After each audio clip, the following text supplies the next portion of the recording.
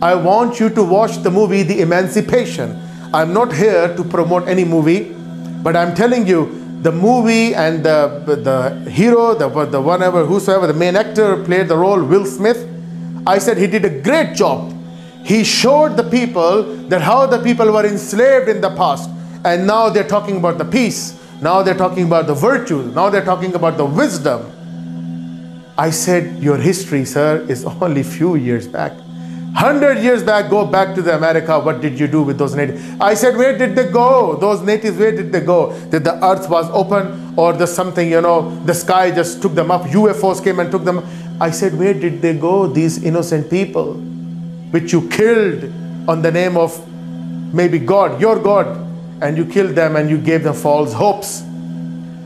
You see, when you read the certain kind of sicknesses, your behavior comes like that.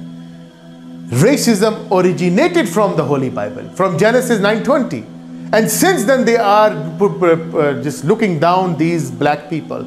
And few of the scriptures, though not the scriptures, few of the books from the explanation or commentary books of Jews, they wrote it that when God cursed Canaan, you see, God turned some of the people into blacks.